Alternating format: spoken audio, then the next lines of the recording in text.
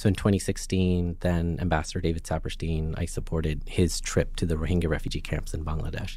Did you go? I went with him, and what'd you see? How'd yeah, you feel? no, I mean, a lot of questions. I'll be very frank about kind of my personal experience. My family, my parents originally immigrated from Bangladesh, and I grew up speaking the language. So when I went back in my official capacity supporting the ambassador, I got to hear in the original language. It's different. They speak a different language. It's the Rohingya dialect, but it was similar enough for what I speak at home where I could get maybe 80% of what they were saying.